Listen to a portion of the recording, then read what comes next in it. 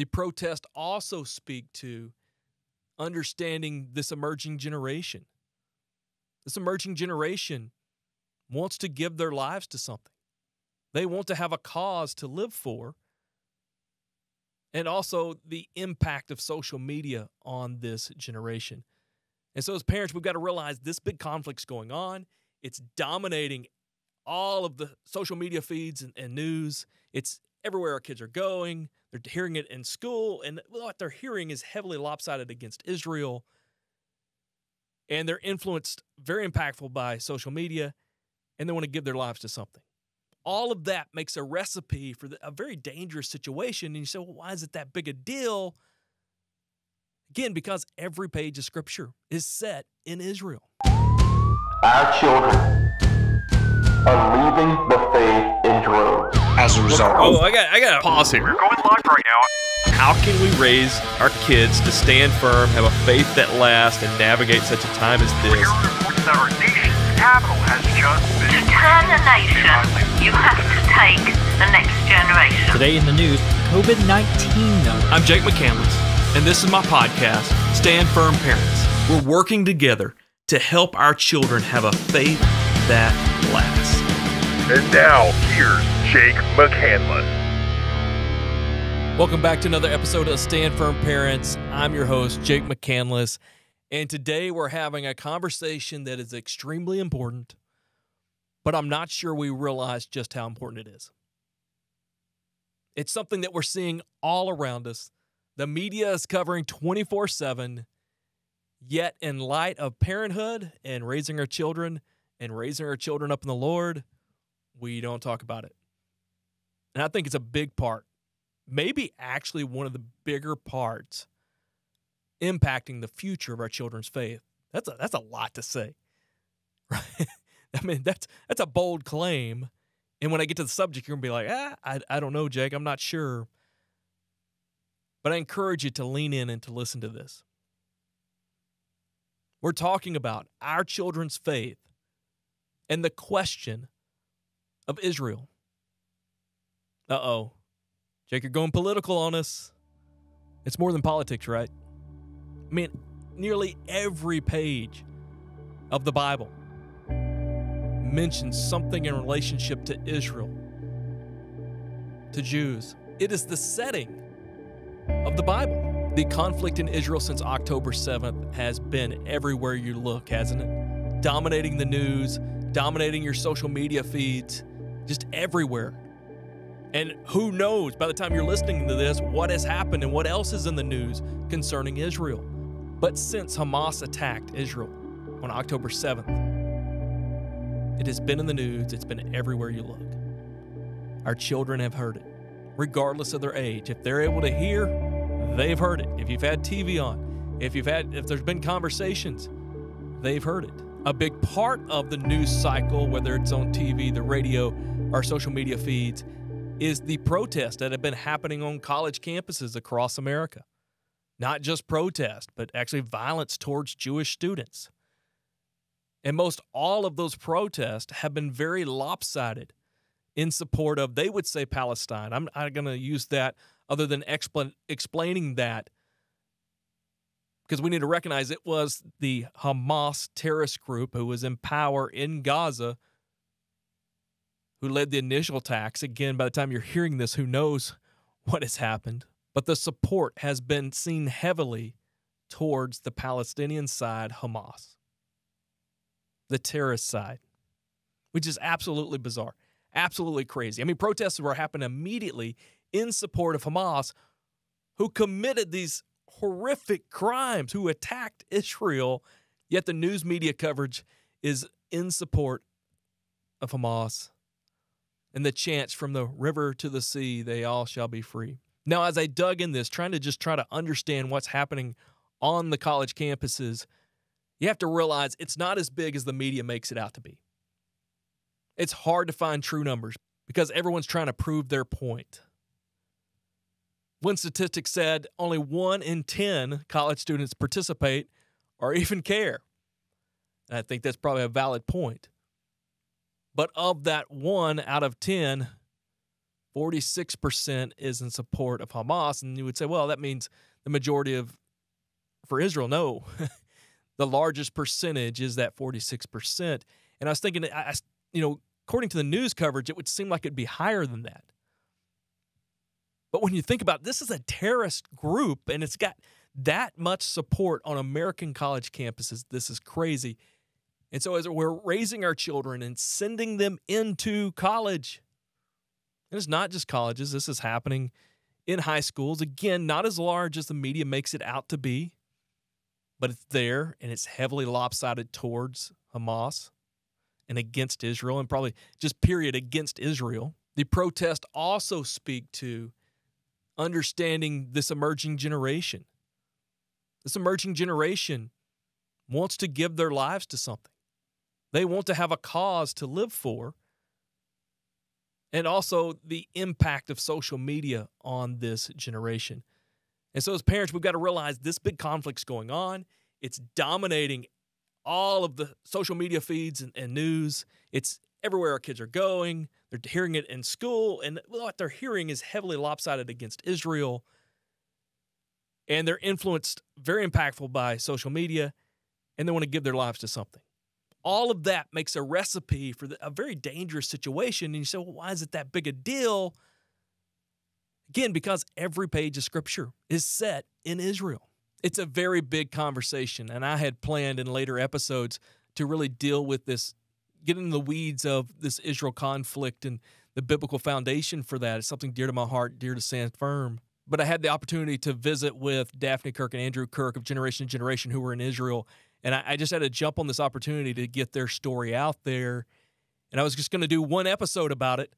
Now it's turning into 4, and so I'm talking about it here. You will hear their interview coming up. And I have a great conversation with Charlotte of Stand With Israel coming up. She's one of the leading voices talking on college campuses and really has a pulse of what's going on.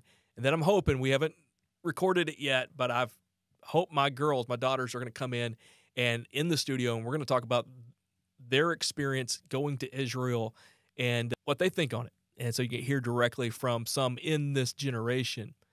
But it's a huge conversation, and we're just going to scratch the surface of it. Because when you dive in this conversation, there's a lot to talk about. When you talk about this, there's so much to be talked about. You need to get into the humanity of this on both sides. You need to talk about what is this current conflict and how did we get here? Talk about the politics. No one wants to, but that's part of the conversation. Then getting into doctrine and theology and how does Israel fit in the Bible and relate to the church today. Then, of course, getting into eschatology and talk about the end times. But what I really want us to focus our conversation on today is how the subject of Israel, the current conflicts in the future, will impact the faith and the view of Scripture of our children. Let me say that again. This is a big subject. This current conflict, the world's view on Israel, your child's view, is going to greatly impact their faith, their holding on to their faith, and just their overall view of Scripture. Again, I shared just how big this is. But parents, we have to realize just how big this is. Israel's not just some country that's out there. Again, it's the setting of the Bible. Nearly the whole Old Testament, except for the years in Egypt and in Babylon and Persia. But you still get insight into Israel, and it's still dealing with Jews in that period. The setting of the Gospels and the first of Acts. Then it comes down to Jesus. He's a Jew. The first disciples, Jews. Paul was a Jew. The setting of the Bible of the past. The setting of the end of the age and the age to come are all centered on Israel. This is a big deal. I think it could be easy to kind of write this off and say, it can't really be that big a deal. Jake, you're talking about our children's faith and their future in following Christ hinges in some way on how they relate to this Israel conflict. I am saying that. And it's scriptural. Check out these verses. Let's go to Zechariah chapter 12, verse 2. The Lord says through the prophet Zechariah, I am going to make Jerusalem a cup that sends all the surrounding people reeling. are staggering. Judah will be besieged as well as Jerusalem. On that day, when all the nations of the earth are gathered against her, I will make Jerusalem an immovable rock of all the nations. All who try to move it will injure themselves. So verse 2 talks about making Jerusalem, Israel, a cup that gets the world drunk. And could there be a better explanation of how this relatively small conflict set the world on fire and it's continued to do so? I don't think a better picture could be written. I mean, this is coming from, nearly 2,500 years ago. This is being said. It's incredible. And then goes on to say, I'm going to make Jerusalem an immovable rock, that the nations are going to get hurt as they try to move it.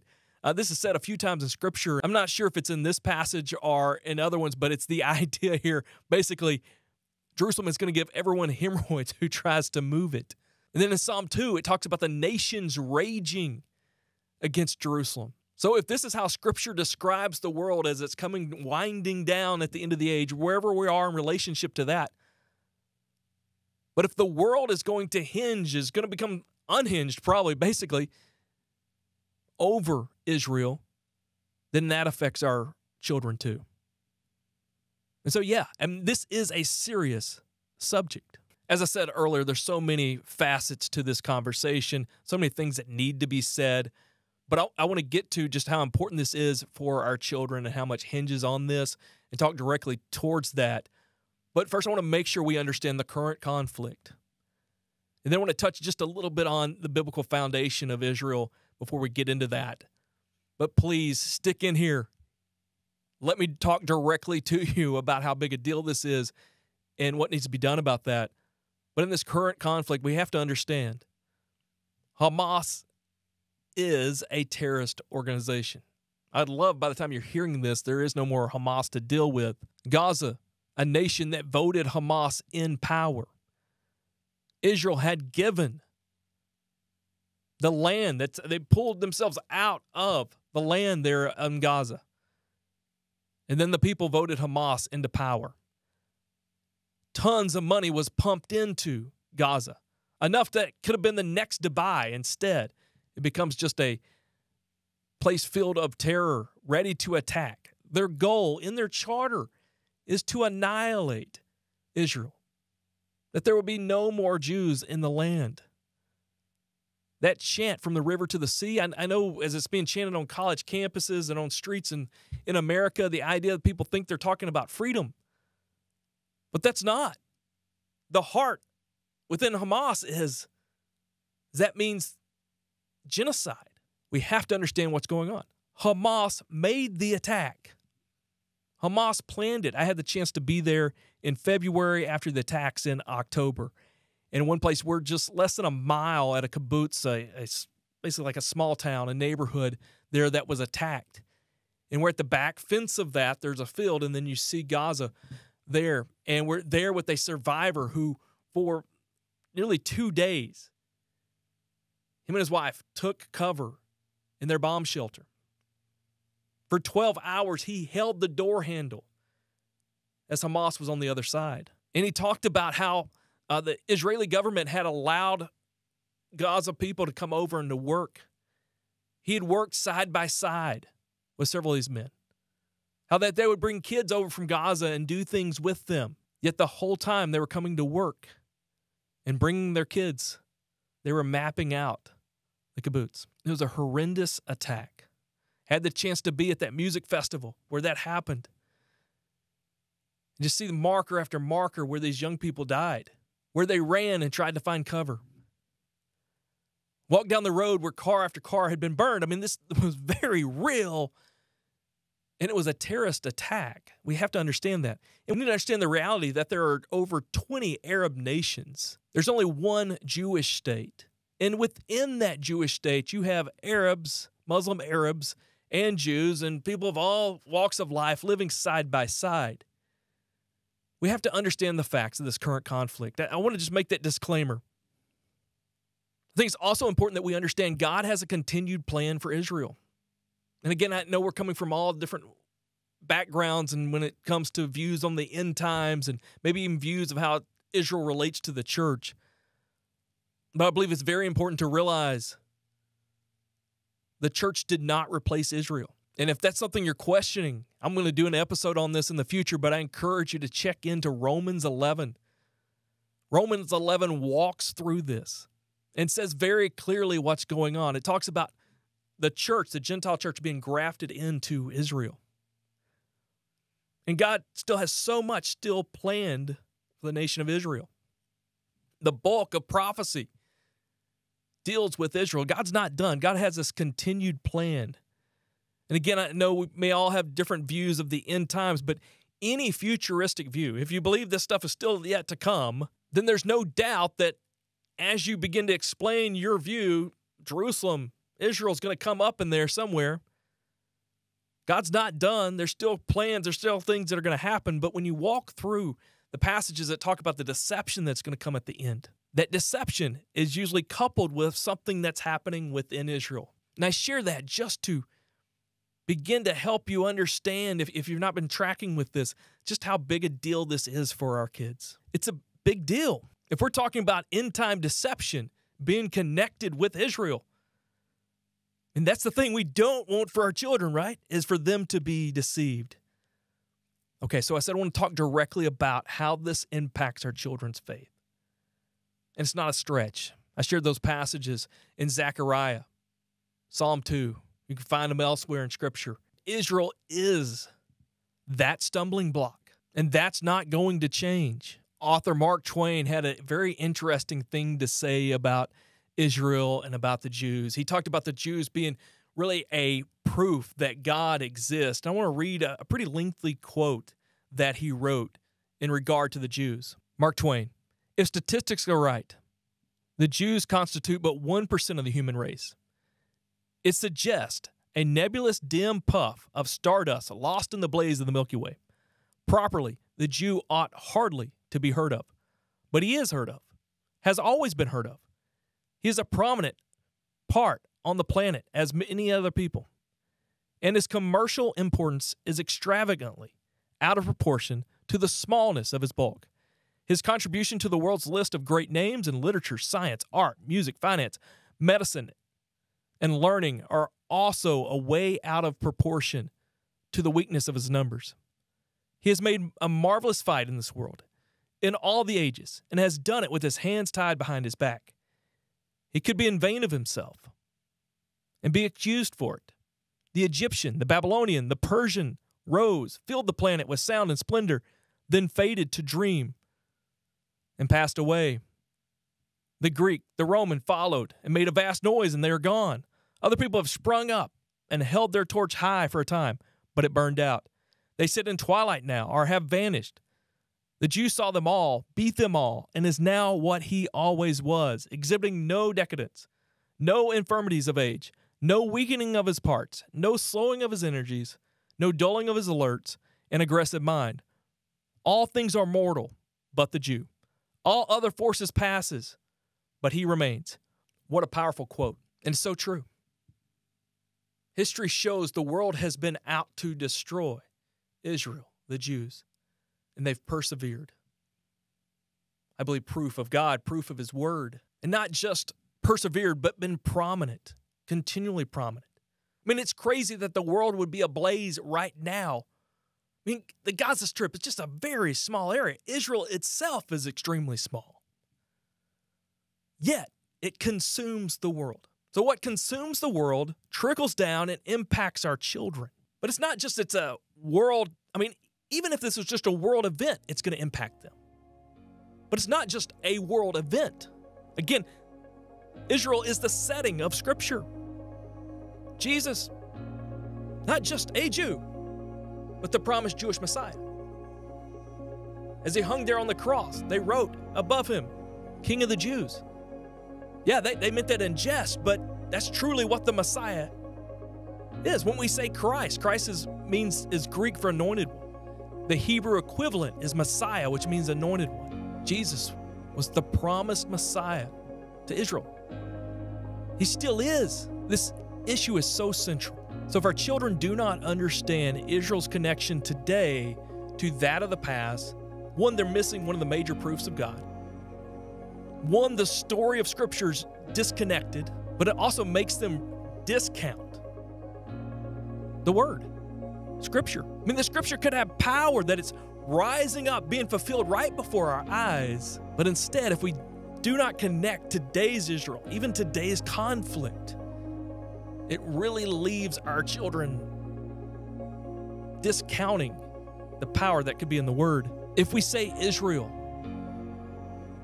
Jews do not matter today in terms of God's promises, or that the church has replaced them, however we phrase that, whatever we do, or we talk about, the conflict today, or Israel today, in no way connected to the past, then the Bible becomes irrelevant. It becomes just symbolic.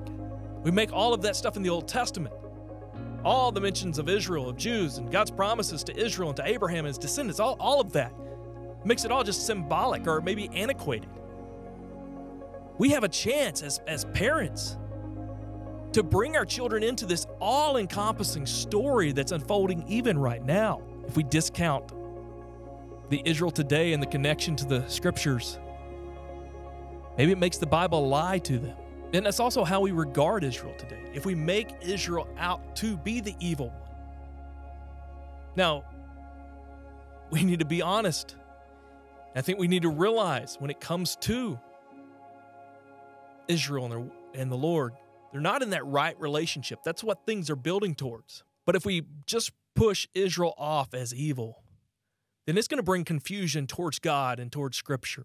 Now, in a lot of ways, it's not fair. I'm just stating the problems here. And I want to deal with some solutions in the future. I want to give you some biblical foundation for how to understand God's continued plan for Israel, how the relationship with the church in Israel. I've got content there on our website, stanfordministries.com. I do events called Truth on Israel, where I do that very thing. I talk about the biblical foundation we should have for Israel. But I think it's easy to see, okay, this is something going on in the news. And likely if you're listening to this, you have a heart for Israel. I mean, you track with God's promise to Abraham, if you bless my people, you'll be blessed. If you curse my people, you'll be cursed. You probably believe along those lines. You're supportive of Israel. You're pro-Israel. But yet maybe you've not made the connection for our kids. I want to tell you, this is an important subject. And I believe a lot hinges on this. One, we have a great opportunity to show just how big, truly big Scripture is, how God's continuing to work. But it's also an opportunity not to discount what God's doing as well. Again, there's more content on our website, stanfordministries.com. I'd love to hear from you. We'll be talking some more about Israel in upcoming episodes and in the future. But I really hope that you will put this matter to prayer. See the opportunity. See the pitfalls that could happen. And begin to have these conversations with your children. I mean, it's incredible that we can have a conversation of something that's happening in the news and then begin to connect that back to the story of Scripture. You've been listening to Stand Firm Parents. Stand Firm Parents is a production of Stand Firm Ministries in partnership with LifeWord Studios, created by Jake McCandless and Brandon Harrington of Dime Collective. Again, thank you for listening, and be sure to subscribe, share, and most importantly, stand firm.